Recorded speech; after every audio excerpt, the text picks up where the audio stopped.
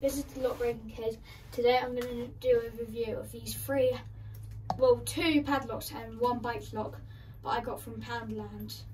So there's this really long bike lock and it 4-pin core.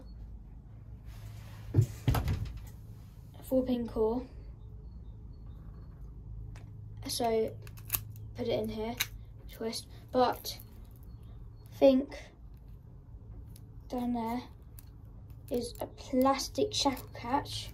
I mean, it was only £2.50, so not expecting much from this. Use really thick plastic to make the wire look thick. It's actually like this thick.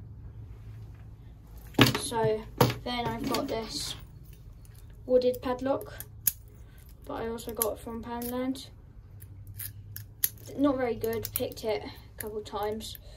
It's laminated steel and it's only got one shackle catch, so I will probably do a video on picking that. Then I've got this one, which is actually pretty good. It has got ball bearings, got little weather resistant covers, and it's got can't remember what its name is, but it's like probably very hard to pick, but it is iron underneath, and I think that's plastic at the back of the core.